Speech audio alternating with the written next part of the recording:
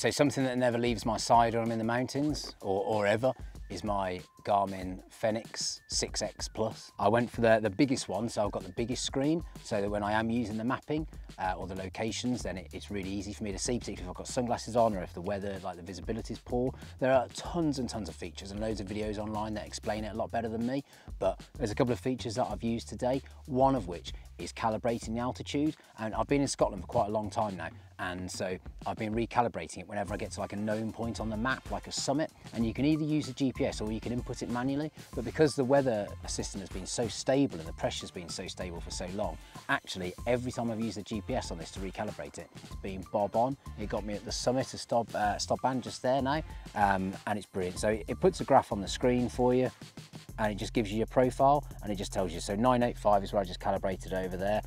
It also tells me I haven't done enough steps so far today, so I need to go walking. I absolutely love it. I use it all the time.